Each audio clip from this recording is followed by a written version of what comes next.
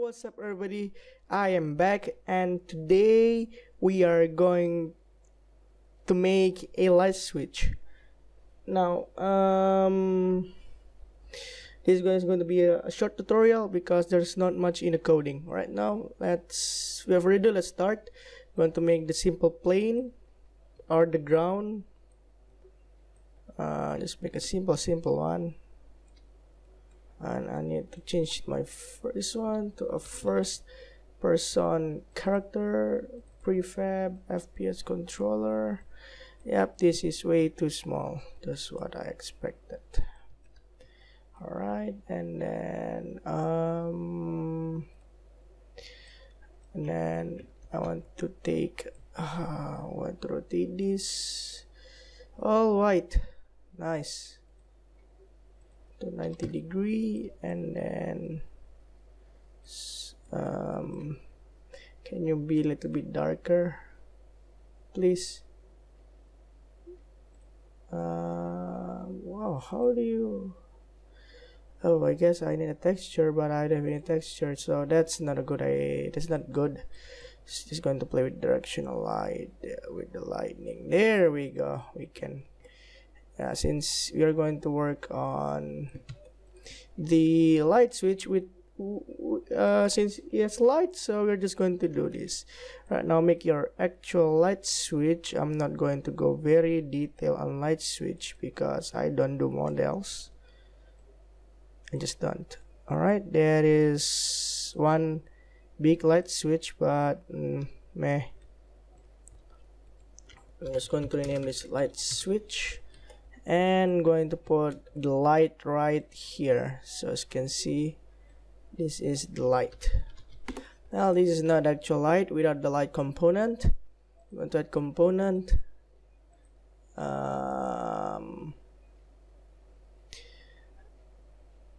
what rendering light. Okay, you're going to use this light. I'm just going to put it like right beside that thing. Alright, let's start scripting. I'm going to script this light switch. Alright, open this in your default text editor or script editor. Usually they come with Mono default, but I'm using Visual Studio. Well, I just wait until this thing loads. Alright, now what we're going to do, we are going to use a on trigger checking because why is this active? Oh yeah, this is from the other. Yeah, right. Anyway, so we can use raycast, but we're not going to use something quite advanced yet. Just going to use on trigger, which is very easy.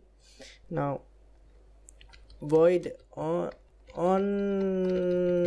trigger, I think there's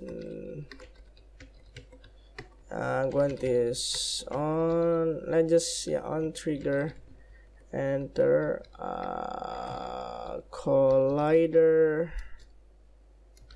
other.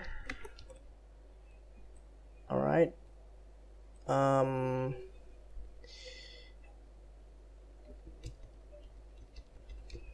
then there's void on trigger exit, and then the same collider other on trigger. We're not going to use enter, we're going to stay. I think it's on trigger stay if I'm mistaken.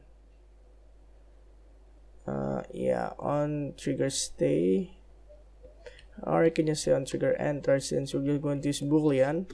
So public bool on switch, it's like that, and then just write on switch is equal to true and on switch is equal to false. Right, now void on GUI, and then GUI.box new rag. You can just play with this coordinates or the size of the GUI, but I'm not going to get into it. So I'm gonna put 100, that's too big, 120, and then press E to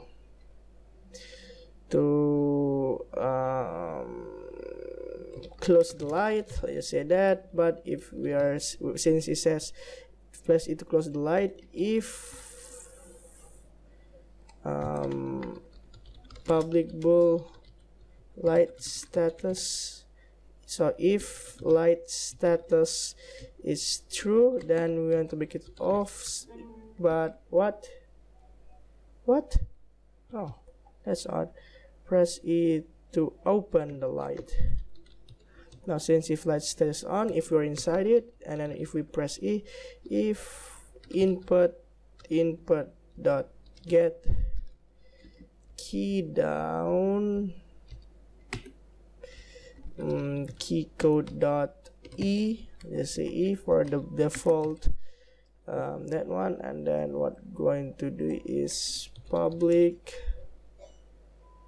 game object the light. This name is the light, and then the light dot enable the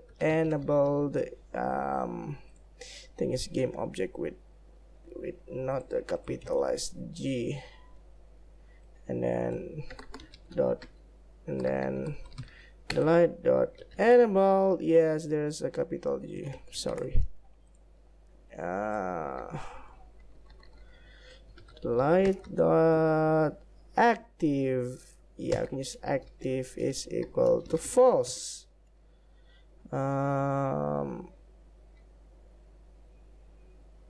Anyway, else just copy this one and just move it down here, and then just set this is equal to true.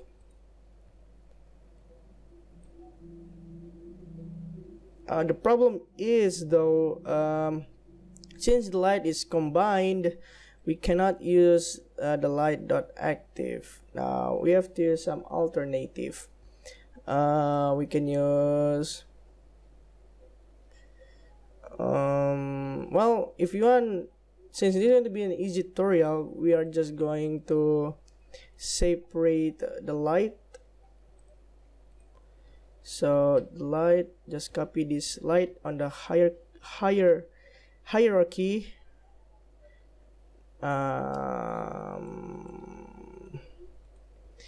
and then put this inside the light. This one should be the main stuff, but there will be no cube mesh. So remove the cube mesh, remove the box collider, remove the mesh renderer, and you can just put rendering dot light. There we go, just the same.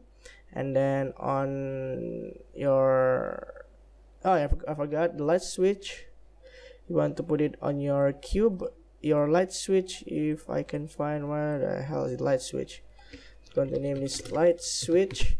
Put your light switch script on your light switch, and then it's not in the script.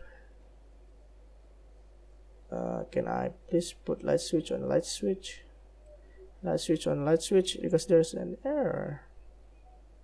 Oh, light switch is right here. All right, and then just drag your main, not the main, or the light core, which is the actual light in the object. Where did I put my light switch?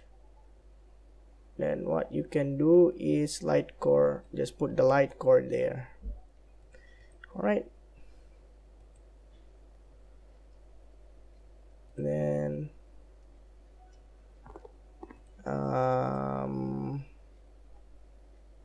on switch, there we go. Just delete on trigger since we don't need the on switch. All right, on switch is true, on switch is false. Also, I'll be placing the script down in the description below. We need to extend the box. The box is, make sure this one is trigger, and then why did I change that? Just change the size of the Y. No, it's not Y, it's the Z one. Change the Z one. No, it's Y. Why you gotta do this?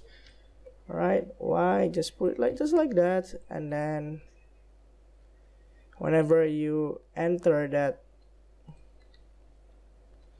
that box thingy, it will just show the press E dingly, but it's too short, so I'm just going to extend this to 200, and then I'm going to change the intensity of the light core to a little bit brighter so you can see what's happening.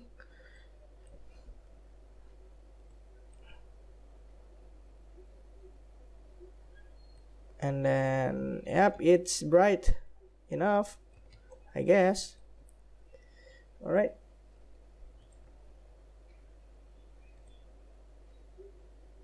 There we go.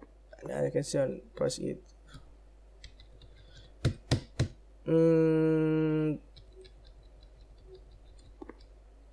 Forgot, there is a little bit of problem with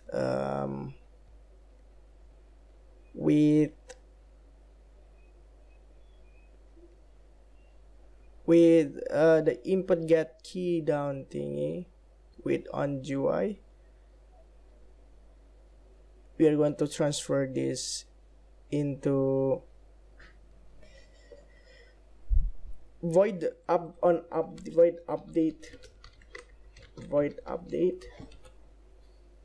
and then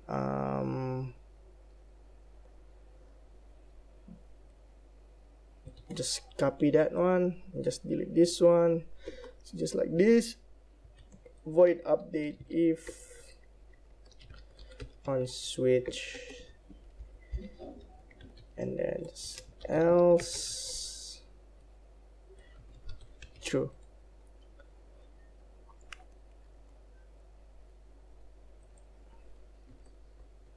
Just like that. And then what I'm going to do is light switch.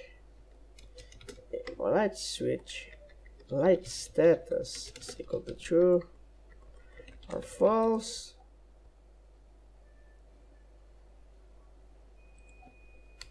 Light status is equal to true.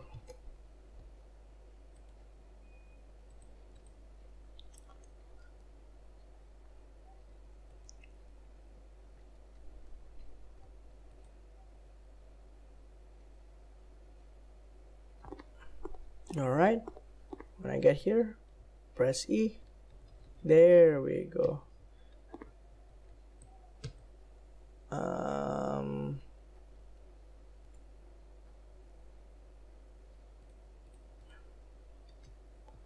Okay.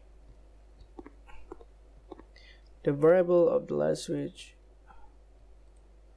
the light one is not active.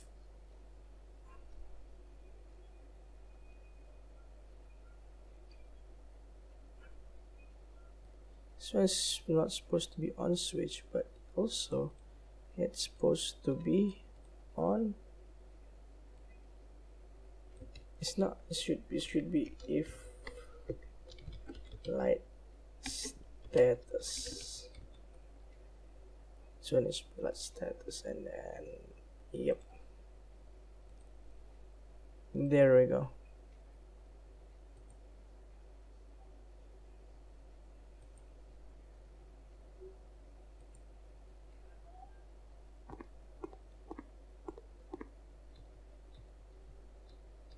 There we go.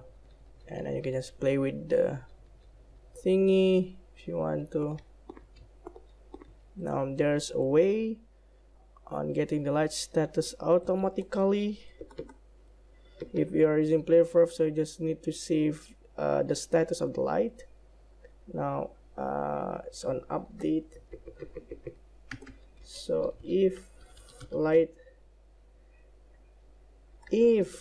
light dot pm object is is the light dot active is equal to true, and then light status is equal to true, else yet light status is equal to false. Well, this is if you're using a PlayerForf and you're lazy to put two variables for just for one light, then this is a way. You just have to save the you have to save the state of the light.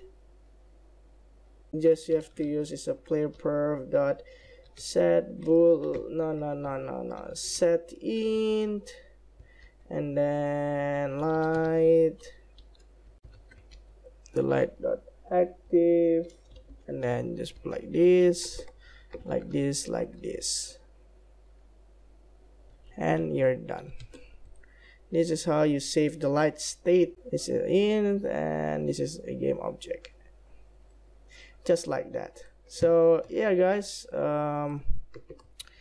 thanks for watching. I hope you learned a new lesson on this video. If you want to stay tuned on my channel, hit that subscribe button. If you like the video, or if the video helps you, please hit that like button. And if you want to suggest me anything, you can always write a comment down below in the description below. Yes, a description? No, it's not description. On the comment below, and I'll see you guys later. Goodbye.